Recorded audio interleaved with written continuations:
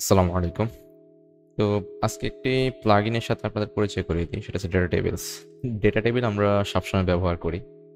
Maximum আমরা যেটা হয় সব ডেটা একসাথে রেন্ডার করে নিয়ে আসি।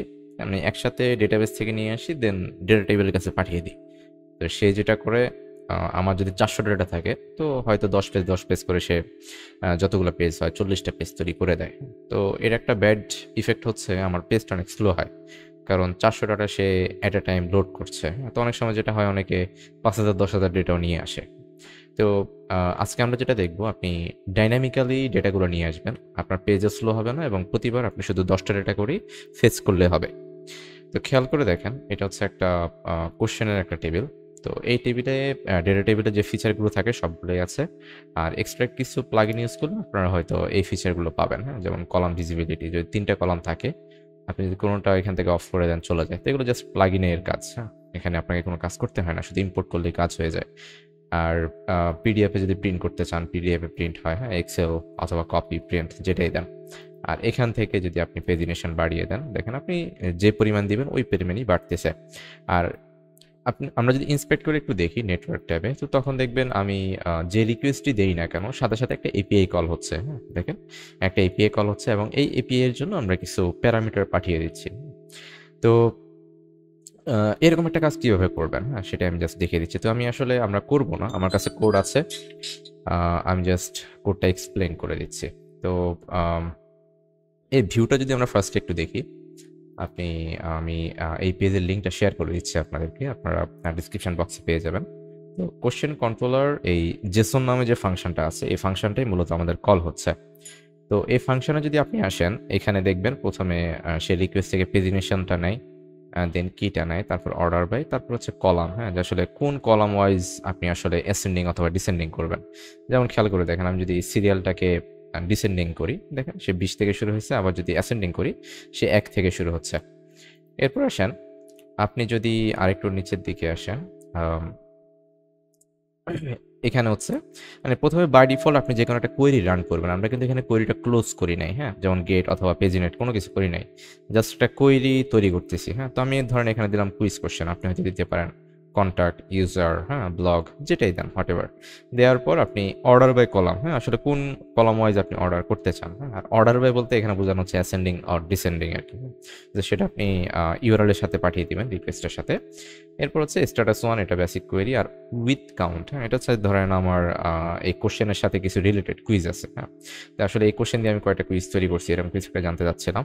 তো এটা যদিও এই টেবিলের কোনো কলাম না, বাট আমি যখন কোয়েরিটা রান করব তখন হচ্ছে রিলেটেড কুইজ কাউন্ট নামে হচ্ছে একটা ফিল্ড তৈরি হয়ে যায়, হ্যাঁ?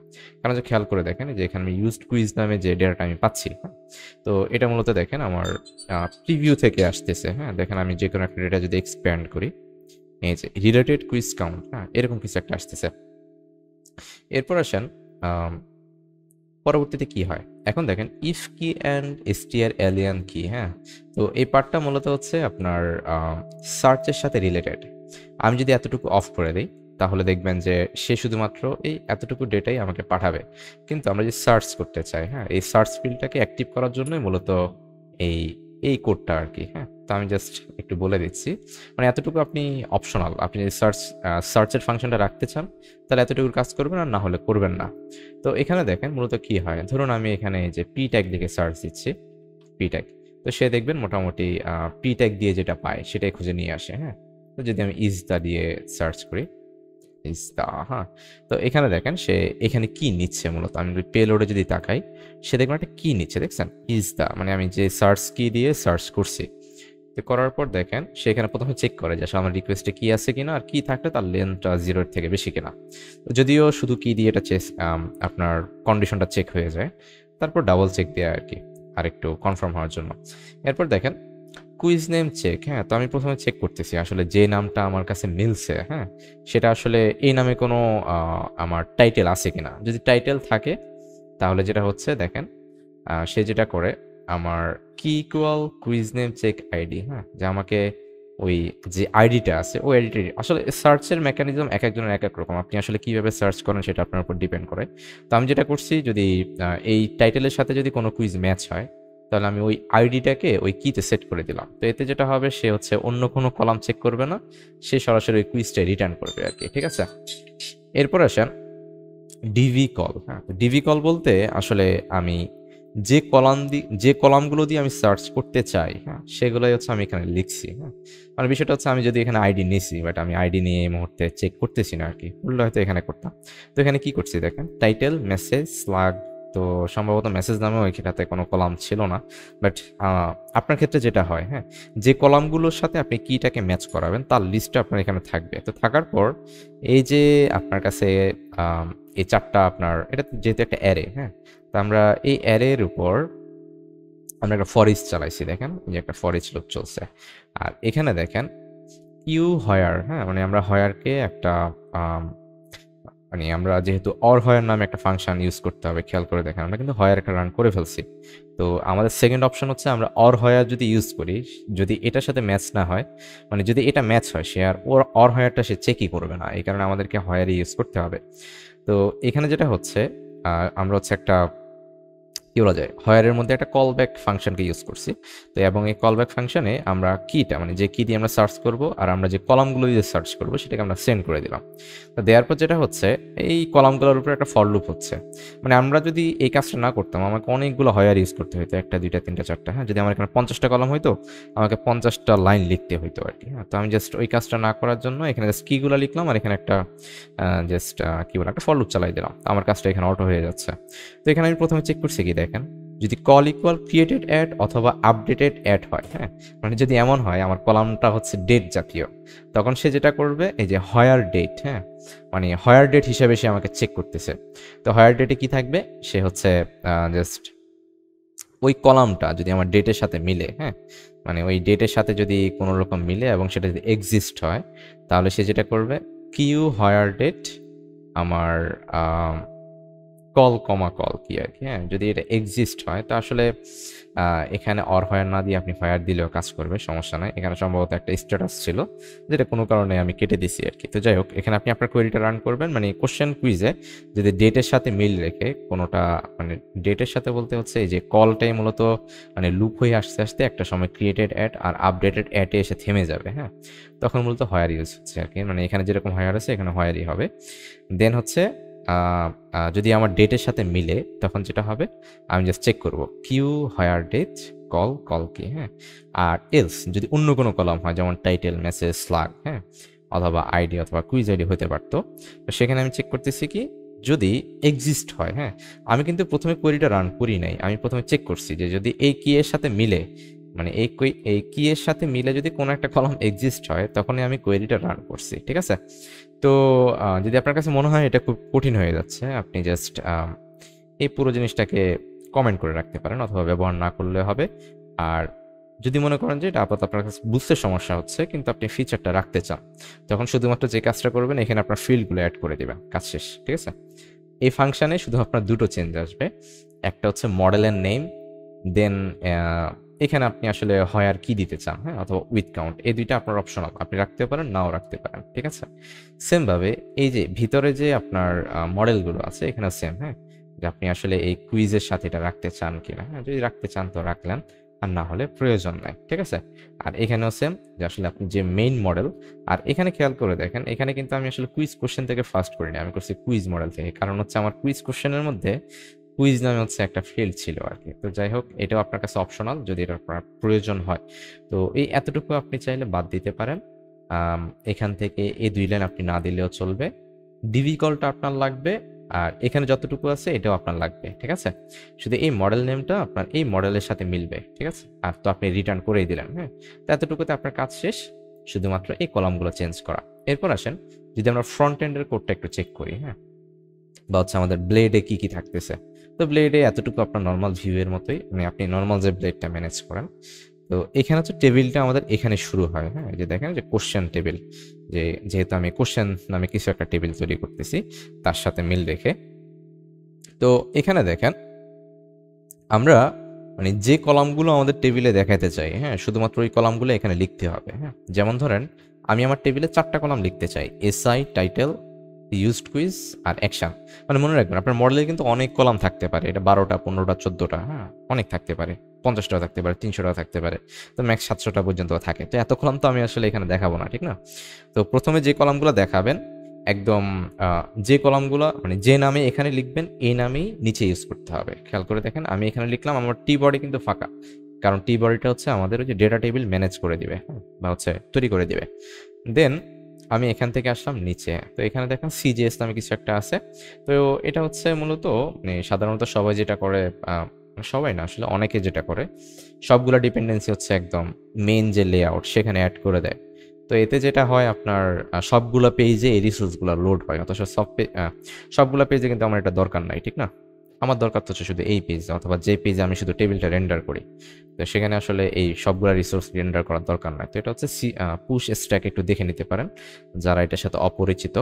মানে সে যেটা করে, জাস্ট যখন এই পেজটা লোড হবে তখনই শুধুমাত্র এই লিঙ্কগুলো আপনাকে রেন্ডার করে দিবে, ঠিক আছে? তো পুশ স্ট্যাক হয়তো ইউজ না করলেও হবে, আপনি জাস্ট নিচে দিলেও চলছে। তো এখানে দেখেন আমার এখানে আপনি যদি রিসোর্সে যান, এই যে পাবলিকে যদি যান, সেখানে গেলে আপনি ডেটা পেয়ে যাবেন, সমস্যা নেই। পাবলিকের মধ্যে জেএস এর মধ্যে সবগুলো আপনার ডিপেন্ডেন্সি আছে, সিএসএস এর মধ্যে সিএসএস একটা আছে। অথবা আপনি চাইলে ডেটা টেবিল থেকে যদি তাদের কোনো আপডেট আসে, আপডেটের ডেটাগুলো নামিয়ে নিতে পারেন, হ্যাঁ। তো এই কয়েকটা জিনিস আপনার লাগবে, প্রথম ডেটা টেবিলের সিএসএস, দেন jQuery অবশ্যই লাগবে, যেহেতু jQuery প্লাগইন এটা।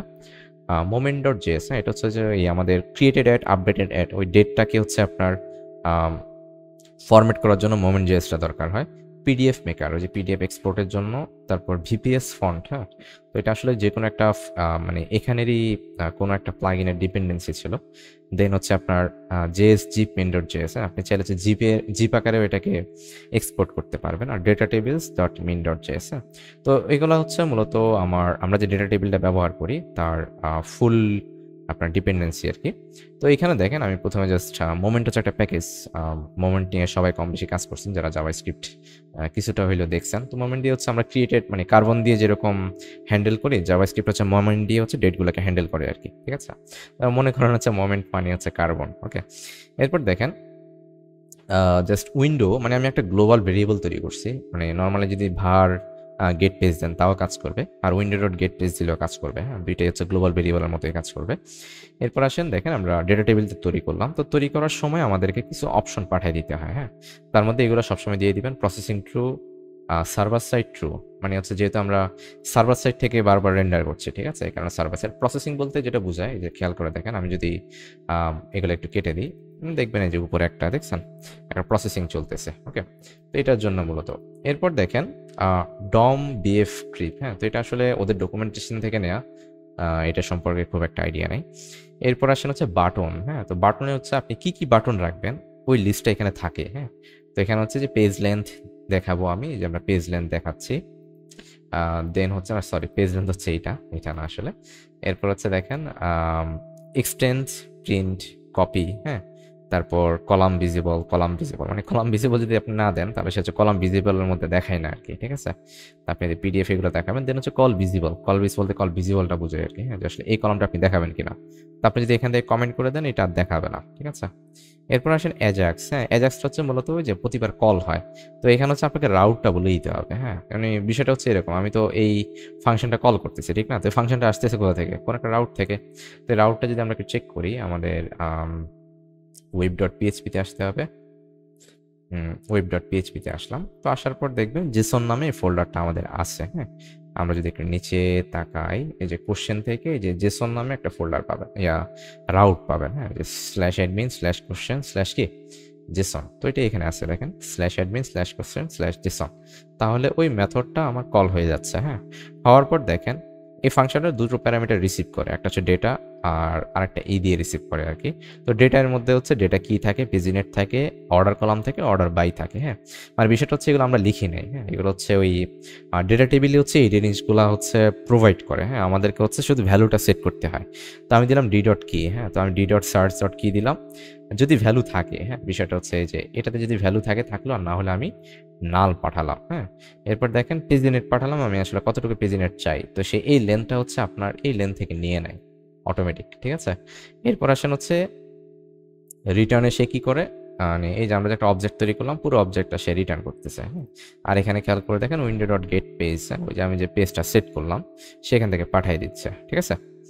এরপর আসেন মানে বিষয়টা হচ্ছে একদম প্রথমবার সে হচ্ছে এটাই কি বলে উম, মানে এই ডি ডট পেজিনেটে হচ্ছে আমরা ডি ডট পেজিনেটটা দিচ্ছি, আর ডি ডট গেট পেজ এর মানে হচ্ছে আপনি আসলে কততম পেজ থেকে শুরু করতে চান। হ্যাঁ, দেখেন আমরা এখানে কত দিছি, 1 দিছি, মানে হচ্ছে আমি 1 নাম্বার পেজ থেকে শুরু করতে চাই আর কি। ঠিক আছে, আপনি যদি এখানে 1 বলে দেন তাহলে সে প্রতিবারই হচ্ছে 1 থেকে শুরু করবে। হ্যাঁ, মানে বিষয়টা হচ্ছে এরকম, আপনি তো আসলে পেজিনেট করে একটা পেজে যান, ঠিক না? যেমন সবসময় দেখবেন পেজিনেটের শেষে একটা পেজ নামে একটা প্যারামিটার থাকে, ঠিক না?